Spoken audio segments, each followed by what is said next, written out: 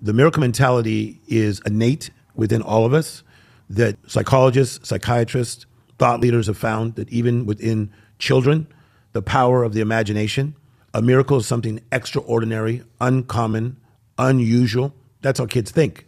Some kids, when I've spoken on this, they try to push back and they go, no, my childhood is miserable. Or let's say if they're teenagers or in their 20s, they'll say, when I was a child, I was miserable. I'd say, but you dreamt about something. And they go, no, I didn't. I said, I bet you dreamt about leaving the house someday, getting out of the house. Yeah, I dreamt about that. I bet you dreamt about someday you're going to, prove them wrong. I said, so you use your imagination.